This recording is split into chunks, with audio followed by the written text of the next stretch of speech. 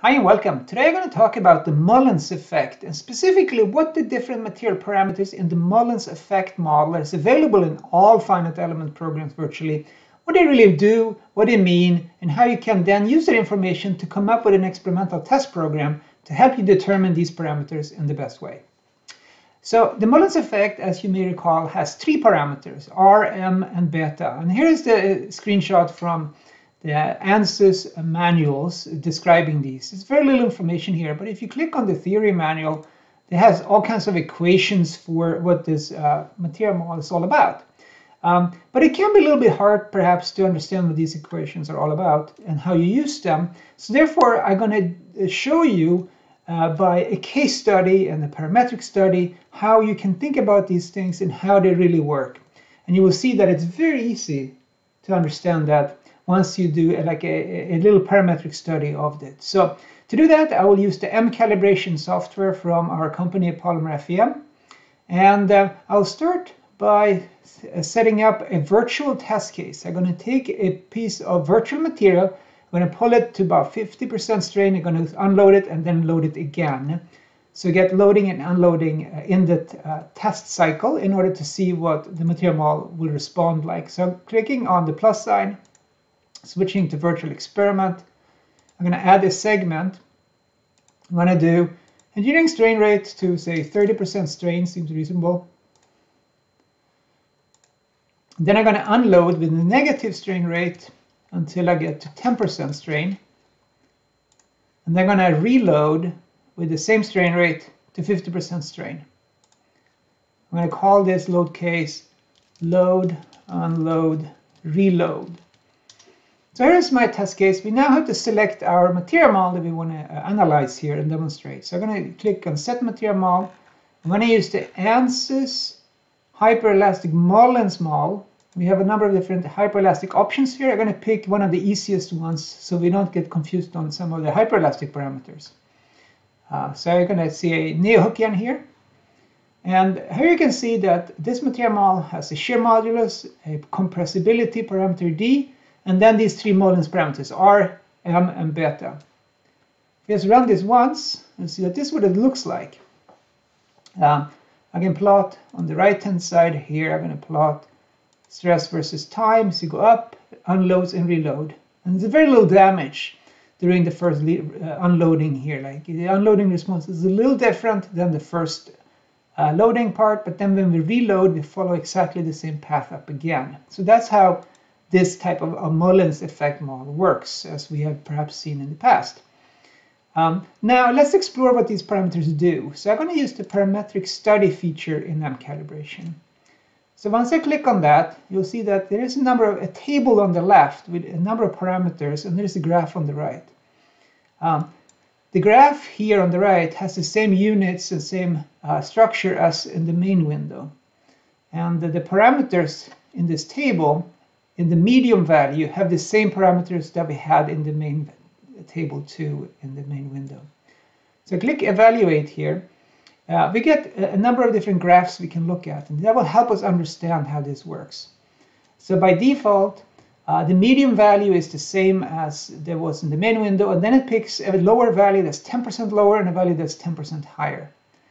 So the parameter mu is simply the modulus or the stiffness of the material, and we can see that the green curve is what we had in the main window. If we increase mu by 10%, we get the blue one. If we reduce it, we get the red one. So that's no surprise, it's just the stiffness. We can also now start looking at other parameters by clicking on this drop-down menu in the lower right corner. I'm going to switch to the R parameter. So the R parameter looks like it's not doing very much. If you zoom in a little bit, you'll see that there is a little bit of influence of this R parameter here. I'm going to unzoom by right-clicking and reset it. And the reason why we don't see so much difference here is because these are only 10% difference. We want to change these values a little bit to better explore what these parameters do. So I'm going to do that here by picking R value of, say, 1.1, 2, and 3. I'm also going to change the M values a little bit, 0.1, 1, and 4. And I'll keep the, how about we change the beta value, 0.01, 0.05, 0.02, 0.2 perhaps. Now I'm going to run this again. And now it updates the graph for us. We can look at these parameters again. The m parameters, the mu parameter is not that interesting, so we're not going to focus on that. But the r parameters is very interesting, but perhaps even more so initially is the m parameter. So you look at m here now in the graph, to understand what this graph is showing, for all three lines here, mu is 1, r is 2, and beta is 0.05. So the only difference between these three lines is the m value, which is listed in this legend here. So the m value looks like it influenced the magnitude of the Mullins damage, but that's actually not what it's doing. It only changes the rate at which it starts to unload it.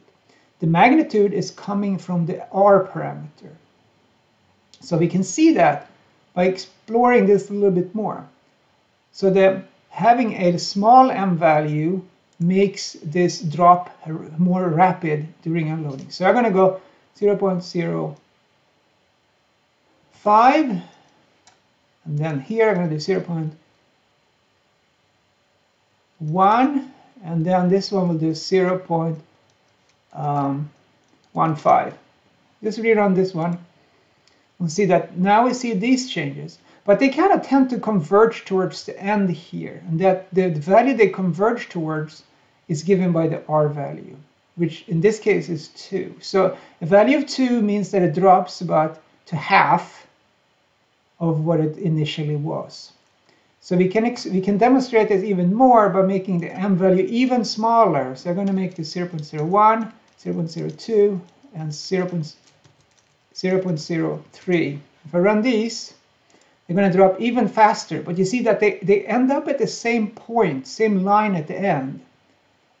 If we now change to the r value, we'll see that with these values, mu is equal to 1, m is 0.02, and beta is 0.05, the r value is directly corresponding to how far it drops. And the m value is how rapidly it initially drops. So that's how r and m influence the results here. How about the beta parameter? See, the beta parameter has a little bit to do with this slope as well, as we can see.